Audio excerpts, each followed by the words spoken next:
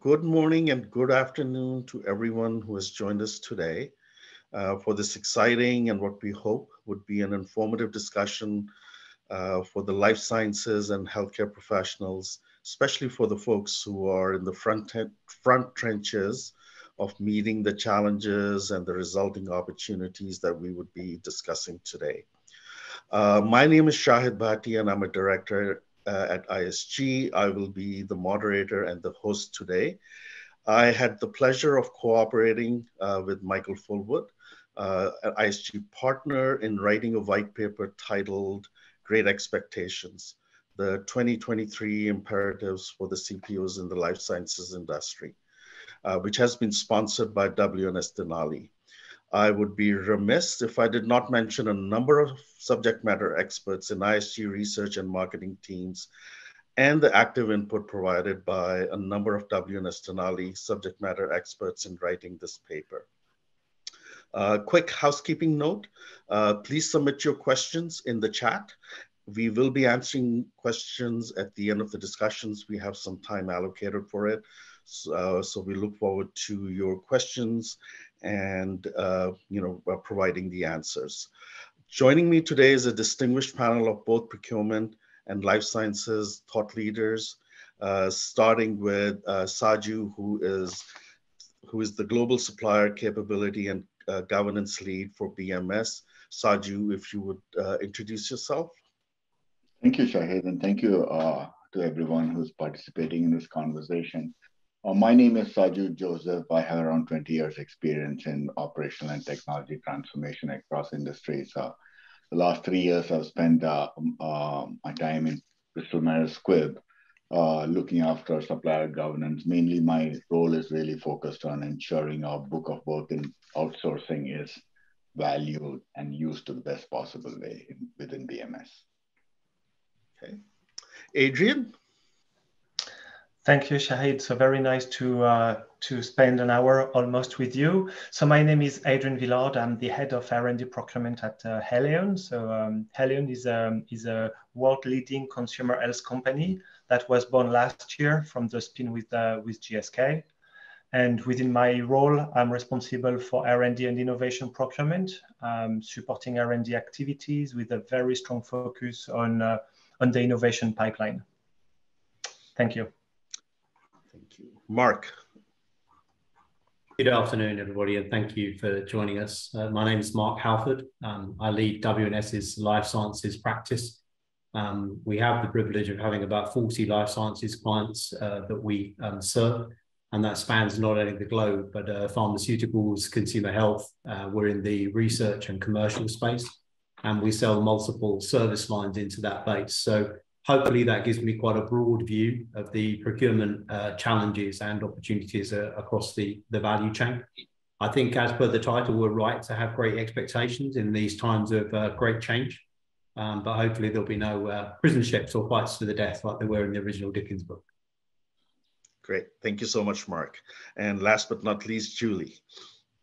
Thank you. My name's Julie Brignac. I am the Global Business Unit Leader for WNS Denali, which is the procurement business of WNS. And we are a business process management partner with global clients providing strategic as well as operational services across the source to pay work stream. So I'm representing today actually being the strategic partner for our clients and what we see across our clients, across industries, and then specific to life sciences and healthcare. So it's a pleasure to be here today. Well, thank you all for your introductions. Much appreciated. So I'll kick us off with some perspective. Procurement leaders and their teams, they're typically perceived as having a traditional mindset and approach with a focus on short-term opportunities such as cost savings, operational continuity, and meeting internal stakeholders' requests. This short-term focus would make the Egyptian scribes, the original procurement professionals who managed procurement of the goods and services to track the building of the Great Pyramids 3,000 years ago, it'll actually make them proud as well. Sometimes it seems like we haven't evolved that much. So the challenge for procurement leaders is to think in ways that would shift this mindset. How do we make procurement an accelerator? In today's session, we will be discussing this important concept with a focus on challenges faced and addressed by life science procurement organizations beyond just reducing cost. And how can we all make this happen in 2023 and beyond, as just Mark alluded in his introductions. So in life sciences organizations, they are facing quite a few new challenges. Interestingly, the obstacles for life science procurement don't always resemble those of procurement organizations in other industries. As part of this white paper, we conducted a study of Fortune 3000 life sciences procurement leaders, and we asked the survey respondents, what were some of the greatest challenges? And I'll shift a little bit and show you the results of that particular survey. And as you can see on this screen, we asked what are the most important geopolitical challenges, not only organizational challenges, but at the highest level. What are the challenges that you are seeing, in today's world? And as you can see, there is a marked difference between the respondents in all industries versus how life science industry leaders see some of the challenges. So whereas inflation in non-labor goods and supply chain disruptions are top of mind for all respondents, for life sciences, it's the lack of supplier diversity, it is the talent shortage, the recession fears that are much more prevalent and top of mind for procurement professionals in the life sciences space. So with that in mind, I would invite Adrian to provide his perspective on what are some of the challenges, Adrian, you're seeing as a practitioner in the life sciences space, confronting not only your organizations, but the industry in general. Thank you, Shahid. Yeah, it's an interesting graph. So I think, the last 3 years for me, from a procurement perspective, have been hectic. And I'm afraid that supply chain are still unlikely to return to complete normality in 2023. I think we continue to experience material shortage, labor shortage, the geopolitical situation in some countries like Russia, Ukraine, is difficult, creating uncertainty. We have escalation in Taiwan, in China, and there are, big stuff potentially coming our way. At a macroeconomic level, you have several economies also starting to share or show early sign of recessions. And I think that entire context is a context of inflation and volatility. So to me, procurement functions continue to face major challenges, and such challenges have made, let's say, the way we have been operating almost obsolete the last years, and they have pushed the procurement model to change. Today, I think there is no space for one size fits all in procurement. And when you look at category levels, some are still with severe supply constraints, rising prices, and big supply challenges that requires solutions to be developed by cross-functional team and business partnering. At the same time, you have other categories where pricing is back to normal or declining, pushing procurement to actively bring the value back to the business and to the P&L. You said earlier, so the role of procurement, is essential to protect the margin and to contain cost escalation. Absolutely, especially in today's context. I think procurement can help to solve many of the business challenges, but the key point here is we cannot do it alone. So we cannot act by ourselves as a function within the company. Supplier risk, business continuity, to me, remain at the top of a procurement function priorities. So maybe a bit in contradiction to what you were sharing earlier, but I think that's remained very high at the agenda.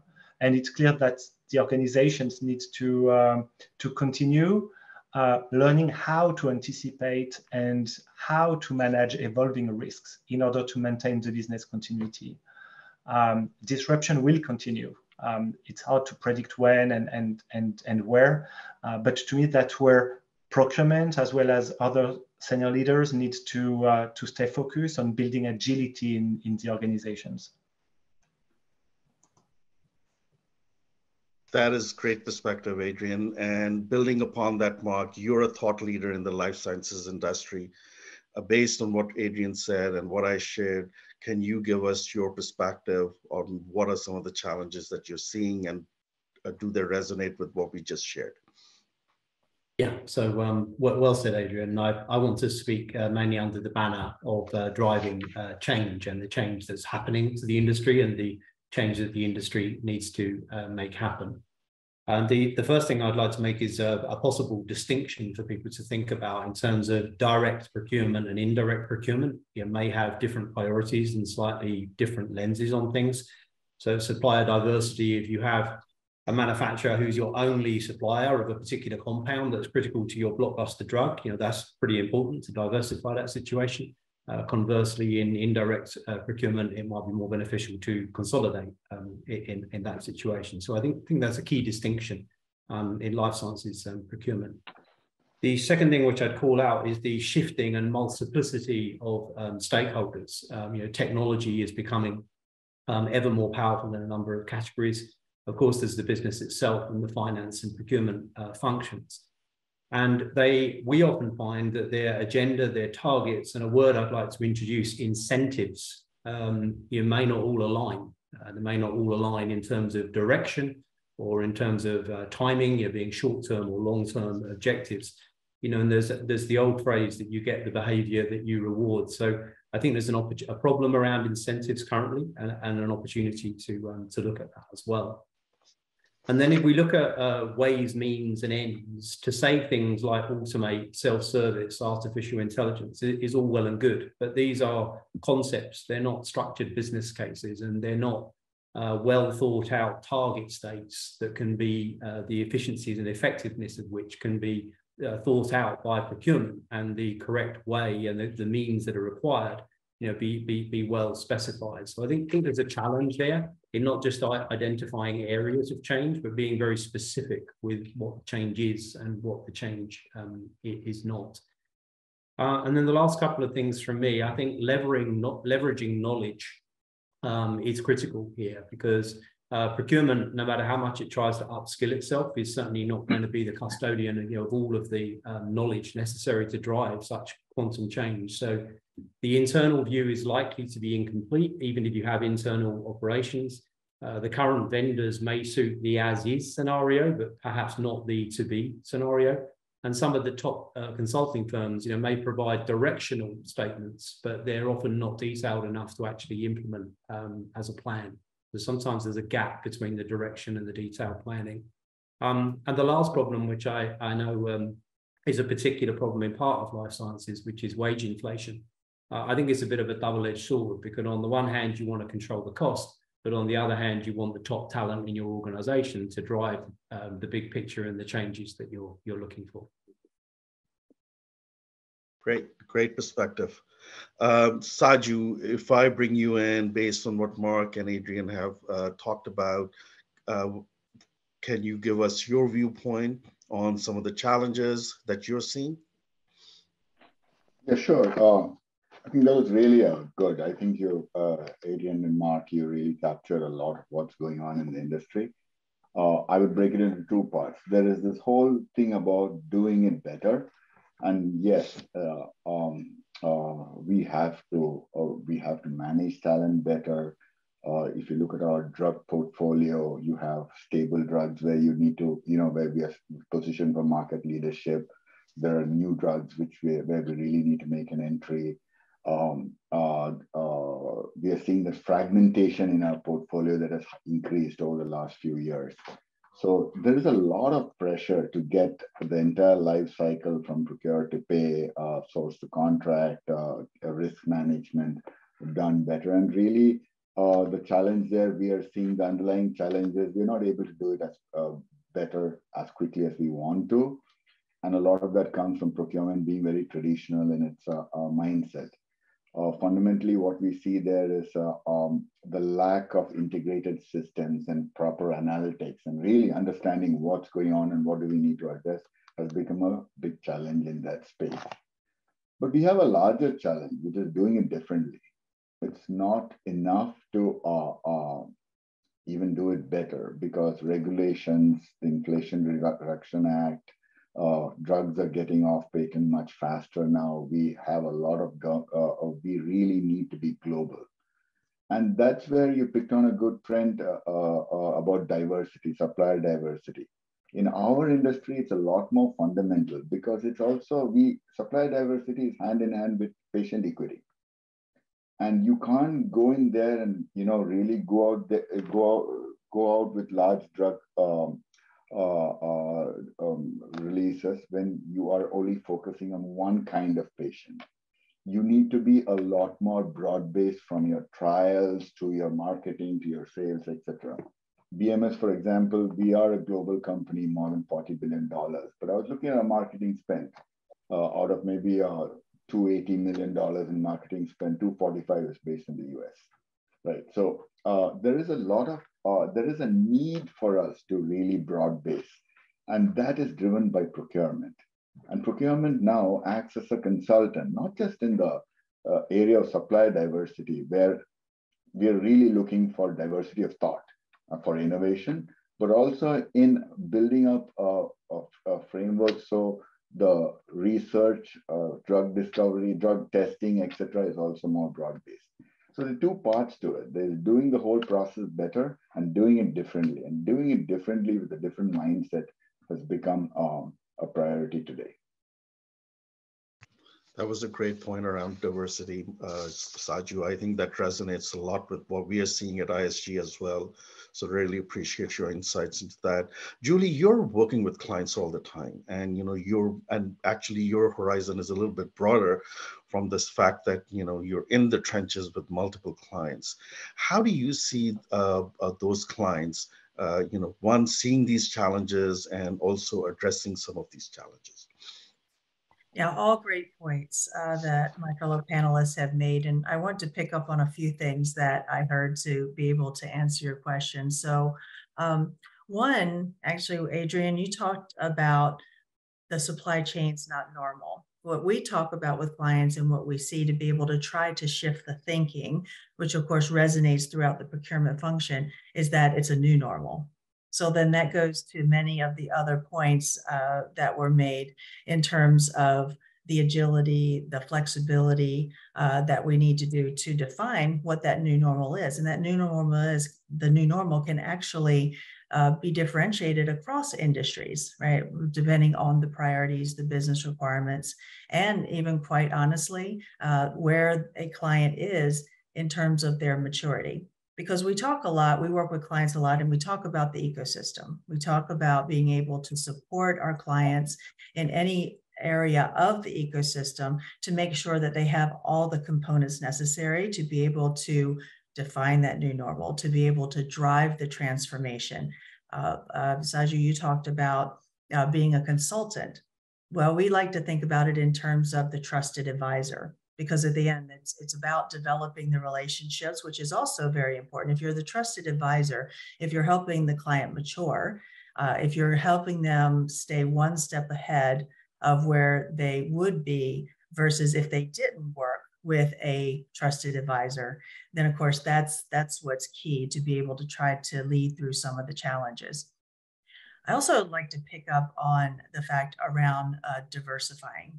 And it's very important. We find that across the clients, regardless of what their supply chain looks like, whether it's direct, indirect, et cetera, that it's very important that you recognize that oftentimes you have to focus in finding the diverse suppliers, because the challenges in the supply chain and the diversification of the supply base are definitely related in terms of the options that our clients have. And so while that may seem like an obvious statement, you have to double click one level down and say, well, but how are they related? What are the industry dynamics? What are the supply chain dynamics? How do we solve for that? And the solutions is where that really comes into play. We talk a lot about tools, we talk about digital, talk about all those things that can help. But at the end of the day, it's not the tools that really drive that. It's the entire solution that you bring. And what we do with our clients and what we see is to be able to bring that in the terms of the ecosystem so that we can, you have to customize the solutions for the clients. And I think that's what's really key in terms of being able to manage the risk, the importance of the business continuity plans to be able to provide the agility and the flexibility. And therefore that goes into, well, that's how you do it differently, but you do it better as well. So that's how we approach it with our clients. And quite honestly, what we're seeing is the tailored, customized approach, but put it in the bubble of the ecosystem thinking. Great. Thank you so much, Julie. And thank you all. I think it was great perspective around, some of the challenges we are seeing in the marketplace today from a procurement perspective. But let's, shift the discussion with a focus on life sciences even more.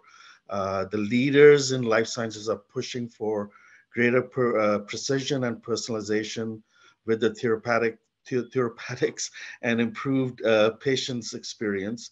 The pace of advancement, that's really swift. Optimizing the supply chain requires involvement of key stakeholders, as we've already pointed out, outside even the direct manufacturing organization.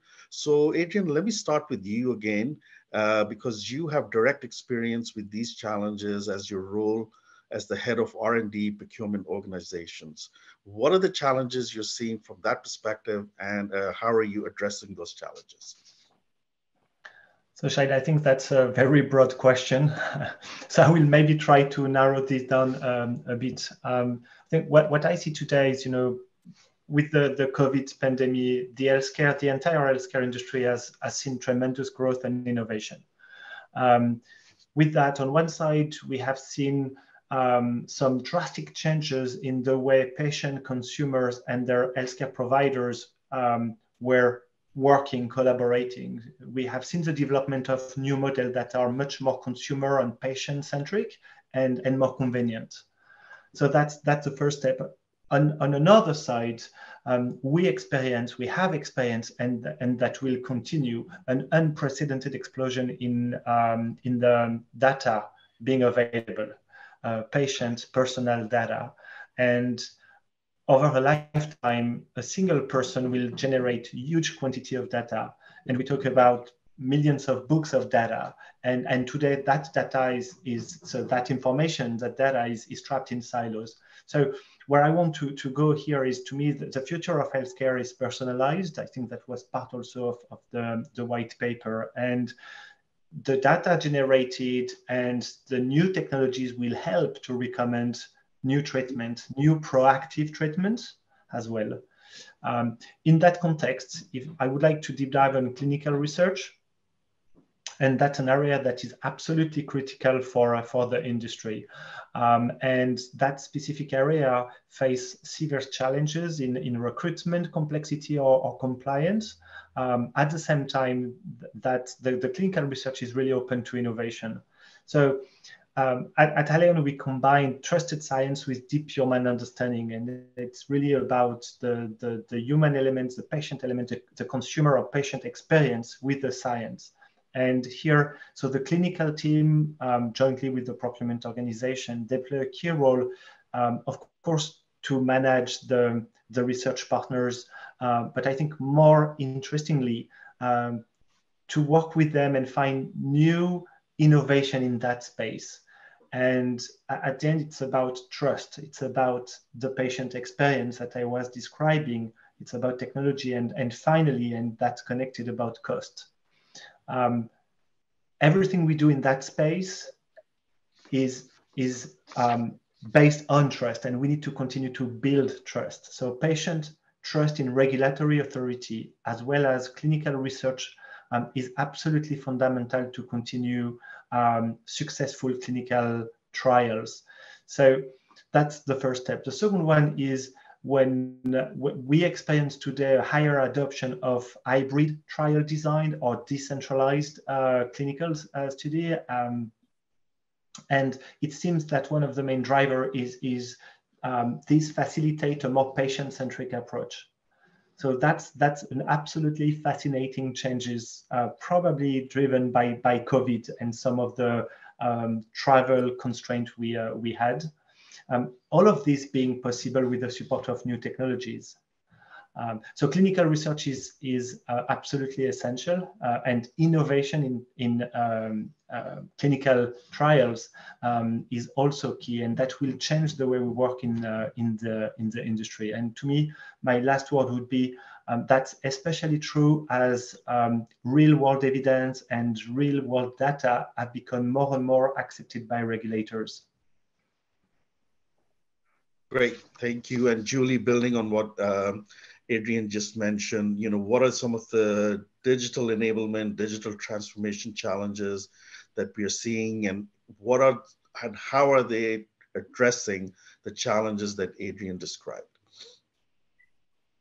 Well, I think Adrian made some very key points. If I take, because you're talking a lot about the research and the necessary factors, there are so many parallel points that you made that are relevant to how we have to think about it in procurement to be able to overcome those challenges. For example, speaking with the data, that's of course just paramount. So if you equate that to digital technologies and the enablement of that, then of course you have to be able to do something with the data. And you also have to be able to adapt, more importantly, to the ever-changing data that is coming in, right? So that we can, because we work with clients to be able to produce the outcomes.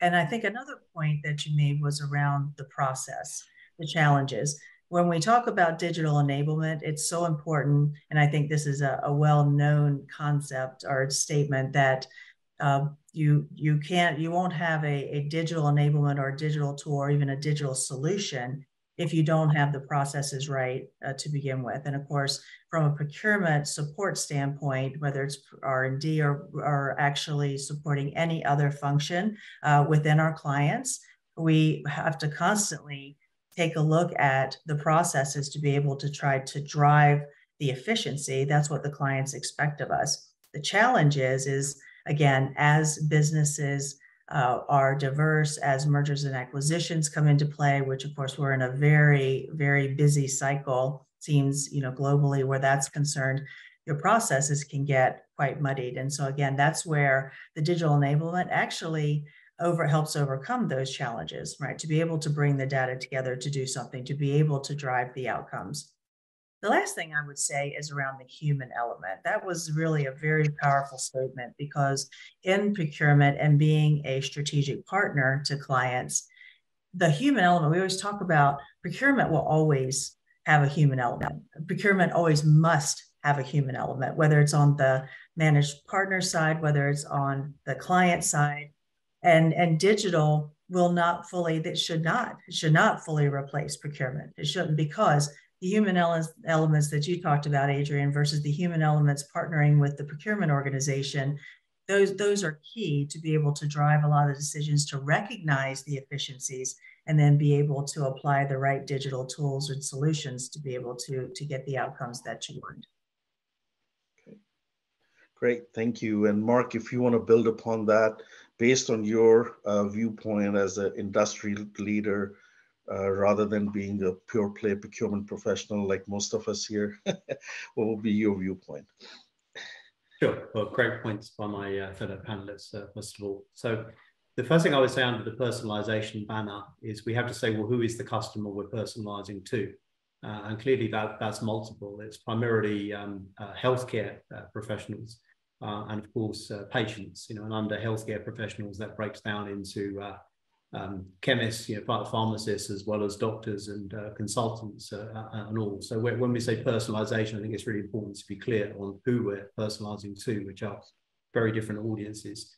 And when we talk about healthcare professionals and how this is going to affect procurement, it's now becoming past the early adopter phase that the right channel, the right timing, the right message, the relevant therapy area, and other segmentation and targeting criteria are all considered before you communicate with a healthcare professional, alongside things like wanting to be able to pull the information, not just have it pushed at them And of course, there's the balance between the physical and the digital within that as well. Most pundits are predicting that the current engagement model with healthcare professionals will be entirely disrupted within 5 years. And bearing in mind that drives most of the top line of the life sciences business, to this day, that's a pretty important thing to have a handle on what's going on. Some of the changes we're seeing in that space is utilizing healthcare system data is no longer a sort of dream of the future. We're seeing several startups that have managed to integrate with the electronic health record, so they can actually communicate with the HCP at the point of prescription or at the point of dispensing, as well as accessing things like healthcare professional unstructured data to get more insights into what is the experience of the product, not just whether they're aware of the product.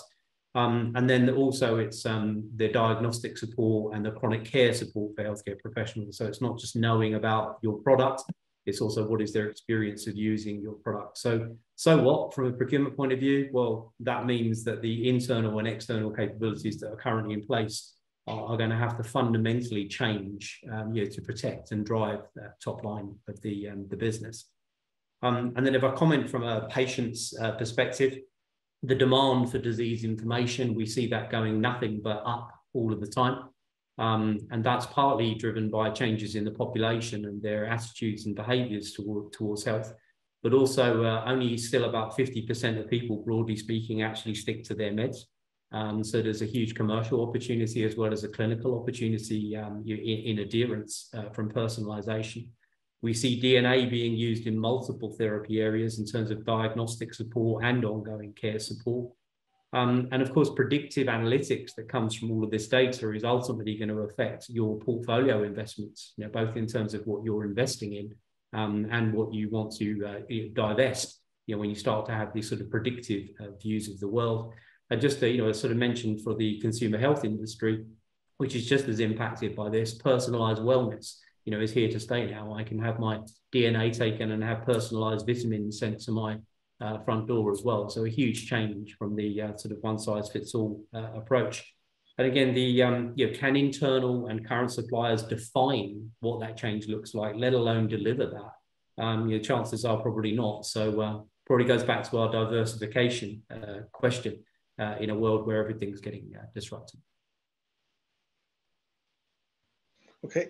Great. And Saju, I think, you're driving business partnering and building vendor innovation ecosystems. How does that play in the topic that we're discussing? And what is your viewpoint in terms of, how vendors are helping address this challenge? Yeah, I think there are a lot of great points. And, if you ask me, vendors and the ecosystem really is underpinning the entire almost every point that you spoke about. I'll just touch upon a few things. I think Adrian talked about speed, right? And when we launched, I suppose your Angels, we had drugs delivered, I think, a couple of hours after we got FDA approval. Our window of opportunity is so narrow today that we have to move far faster than we ever did before. And that means that our relationship with our vendors, the expectations that we have, the finances, etc., have changed dramatically. It's we just cannot build out these structures when we need to. We need to do it earlier. We need to plan for it. And there's been a lot of change in the entire way we've been set up in our op model just to handle that speed. Personalization also is very interesting. You talked about multiple, the need for patient data and doctors and HCPs, etc. But transformation is tremendous. We are moving from this world of, one tablet if you're below 18 and 2 when you're an adult, right? To really designing medicines for a person, your DNA, even your personality. That's really the future of medicine. Some of our best talent within BMS is all moving into CAR-T because that's really where all our innovation is. We have to change the entire ecosystem to be able to address that profitably. It is, and I see more of medicine moving into that space, and which means that from a procurement perspective, our ability to add value across the supply chain, I think we are best placed to do that. Our ability to influence that and make that happen has been under a lot of pressure, really. And that's one area that we will all be focused on. From a procurement perspective, I think Julie talked about the human angle, right? And that is where business partnering comes in, because let me take an example of diversity, supplier diversity. It's not enough getting a diverse supplier. You have to make them win. And the role of procurement has really shifted from being the group that gets you access to a way of doing things to actually ensuring you get it done. And that means that the upstream work that we do is non-traditional procurement. It's really a cross-industry type of skill set that we are building. And so it's the entire, for us, the vehicle for that are our business partners, our business partnering function, and we are investing tremendously in that, because if you want this change to happen, you should be there to make it happen. It is not just in procurement. It could be something like increasing your clinical trial spread, right? So what we do now is we have programs where we train ambassadors in less marginalized communities, because you need to go to those communities and explain to them and address their specific cultural issues. And that's part of procurement, because that's part of our supply chain. So the change in the way a procurement professional actually manages this ecosystem has been significant. And we believe that the business partnering function within BMS is actually key to doing that. So guys, great discussion so far. I think as last part of this webinar, what we wanted to focus and have a discussion on was, as procurement leaders are looking to the future, how do they build that procurement organization of the future and maybe reinvent the procurement organizations, or, address the challenges that they, are looking to from a future perspective. So I'm going to do a real quick graph. I'll throw it up. And then Saju, I will ask you to continue your discussion, from a leader perspective on here's some of the challenges that we identified from the life sciences procurement leaders and also the rest of the industry. How do we address these challenges over the next 24 months? So the challenges are around, number one, increasing spend under management, which has been a traditional procurement forte. But I think based on the discussions we've had, it points to the fact that, procurement organizations need to evolve, increasing their reactivity to business demand. And the third was around improving staff skill set.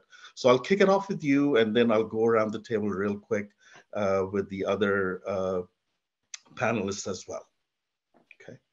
Yeah, thanks, Ashai. I think this is a great thought, because with all the changes that are happening, let's not forget that core procurement deliverables are critical. If we take our eyes off that ball, everything collapses. So increasing spend under management is something that we do.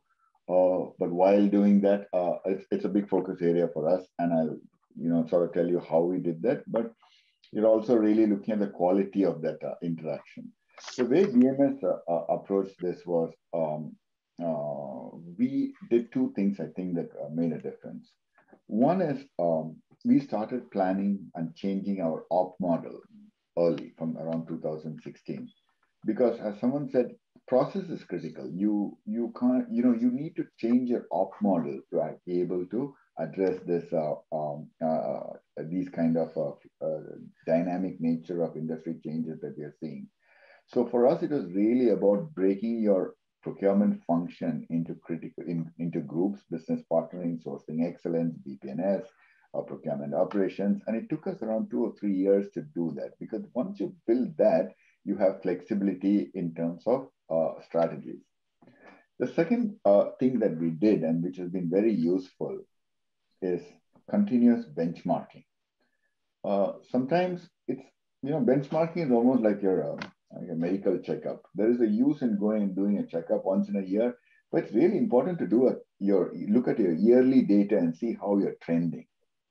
So this practice of really drilling down and understanding how we fare against the industry, against peers, over the last 3 or 4 years, was able to really help us understand where and what were we doing well and badly.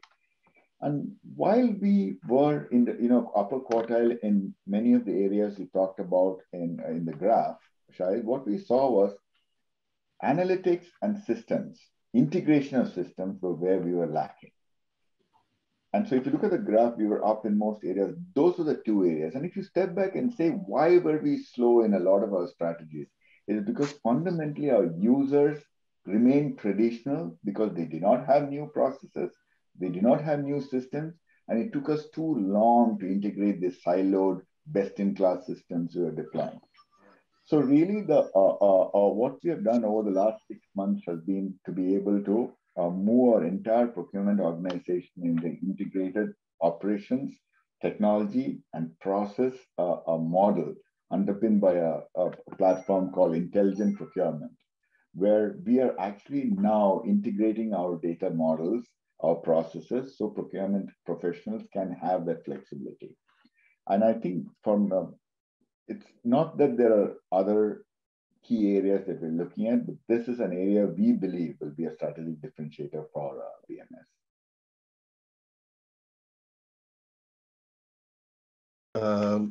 Adrian, aligning procurement objectives to business procurement objectives, that has been a big topic for the procurement organization of the future. If you want to elaborate a little bit around that topic and, give your viewpoint. Sure. So I think, procurement has come a long way to being recognized as a strategic function that can deliver bottom line savings.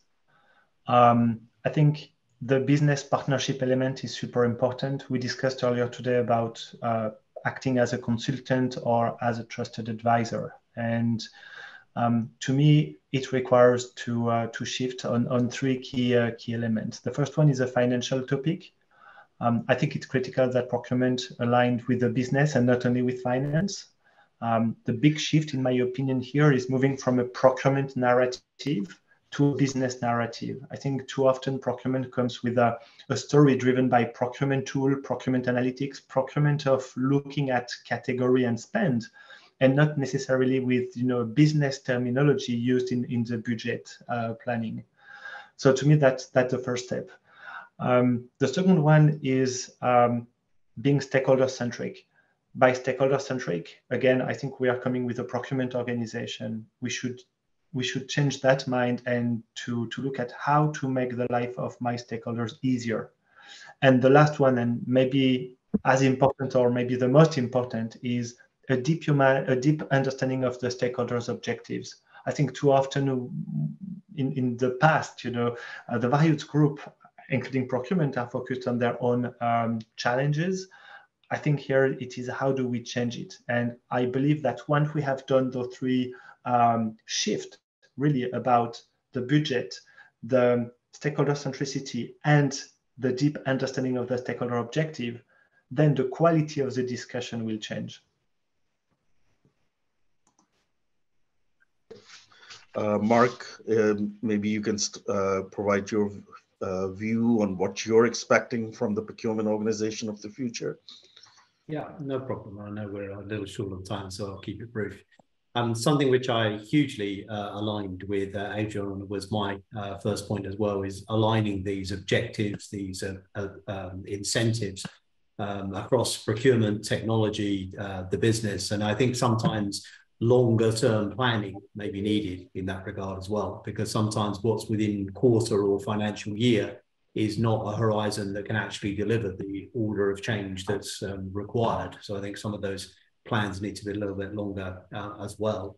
I think getting into very clear defined target states that can be accurately costed in terms of their effectiveness and their efficiency which goes to my next point about this whole audit analysis and design phase, which can only really be done with all of the other stakeholders.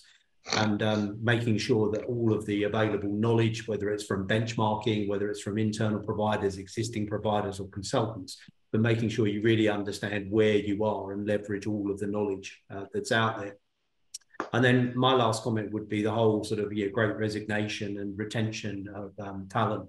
I think it's a false economy to try and overly control wage inflation. The resources that can drive these sort of changes are in very high demand. That's just a reality. So I think measuring the impact of that top talent rather than the cost of that tech talent and making sure they're working for you rather than for somebody else is a key.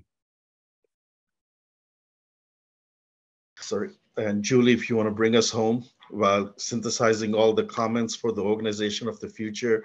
I know we're running a little bit over time. We do have one question. We'll try to address that as well. Okay, well, thank you for allowing me to do that. So I think some of the key elements, all of you, right, speaking previously around this have really touched on it. And of course, thinking as a strategic partner, you're telling us what do you expect from an organization, right, like ours. And I think, again, bringing that thought leadership. Mark, you talked about driving effectiveness and efficiency and defining that for the clients. That's what, or even your internal or external clients, right, is really important. But then also back to the spend under management piece of it, and that's the top priority, right? That goes to the reach, right? It's talking about defining the reach and how we do that. And I think all of you have touched on those really key elements. Benchmarking, because benchmarking actually shifts the reactive nature of procurement. That allows you to get ahead of that in a lot of cases if you have your proper digital enablers, your tools, your analytics to be able to try to drive it to a proactive state. So I think that's what the procurement organization of the future really needs to focus on, is allowing and supporting the stakeholders, the business owners, and what the objectives are defined to be more in a proactive piece of it. And I think a big part of that is procurement is always the steward of really driving the cost savings. So if we take that and we back away from that, because that's a very important element, it's a very important role that procurement organizations play. But if you back that up and really think about it more strategically, what else do we bring? Then that's really important. And then I'll end with what Mark talked about, which is around the talent, because what you described is the value that brings, right? So, and value can be defined in very different ways, not just how much cost savings was generated, how much more spend under management did we achieve, et cetera. But it's a much larger objective to be able to define to those outcomes that we talked about earlier. Okay, great. Thank you, Julie. Hey, I realized we're a little bit over time. We have one question, which is around sustainable procurement in relation to clinical research. Saju, if you want to take a shot at answering that question, and then we can wrap it up. Oh yeah, I'll give it a shot because sustainable procurement is a broad term. For us, it's almost like a culture, right? There are multiple elements to that. It's in consistency. It's ensuring that we develop diversity, innovation, the whole aligning with our sustainability goals, etc. So for us, it's been actually lifted up as a culture that defines almost everything we do in procurement. And within research, it's manifested itself across the way we are managing our trials, markets, the globalization of our delivery centers, our partner ecosystem, etc. So I think that's the way we've been looking at it. And for it to work, it has to be integrated into operations. And from my perspective, leading governance, it's really been important to bring in the sustainability into all our ecosystem through governance. Okay, great. Thank you, Saju. Hey guys, I really appreciate all the panelists and all the participants for joining today. Just a quick closing statement. You know, we know procurement has to adopt and change. Today's world requires the life sciences CPO to be agile, nimble, evolve at the rapid pace of science itself, embrace the change, and use this as an opportunity to provide competitive organization to their respective organizations. So if you guys have any other questions, first of all, I would encourage you to download the white paper. Please reach out to us. We'll be more than happy to reach out to the panelists and respond to you with any other questions that you might have. With that, again, thank you for the panelists and the participants. Be well, and hopefully we'll have a chance to talk again soon. Thank you, guys. Take care. Bye. Thank you, everybody. Thank you. Thank you.